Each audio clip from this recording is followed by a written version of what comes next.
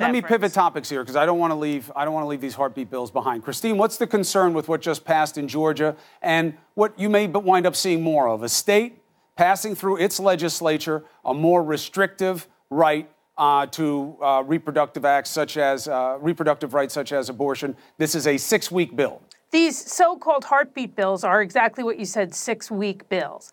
They, for all intent and purposes, are an end run around Roe versus Wade and a clear attempt to make abortion illegal across the country. That's what they are. And we've seen in states where they've been passed already, courts strike them out or enjoin them. This is a clear attempt to take decisions about a woman's body and birth out of the hands of a woman and out of the hands of doctors. And that, to me, is really shocking. Look, I mean, you don't have to like abortion. You can be dead set against it, Rick. I mean, we're all coming from the same set of catechism on this particular panel tonight.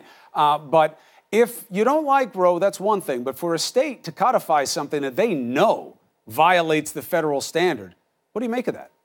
Well, I mean, everybody that passes a marijuana law violates the federal standard when they pass a recreational marijuana law, and they do it. And sanctuary cities, they pass laws that violate it, and the court determines whether they have the right to do it or not. Look, the legislatures as well as the Congress have the right to challenge the court, and if the court composition changes, as it has over time on a variety of issues, they have the right to go and challenge that. I just have to make a point, Chris, because you and Christine both made the point, you and your introductory and Christine, where you basically invalidate the point of view that me and millions of other Americans have with respect to this issue, which you just say this is all about choice, all about a woman's right. No, it's all about the life of a little baby. And you can invalidate that and say that that doesn't matter. But to millions of Americans, it does matter. And it's not that we hate women or want to violate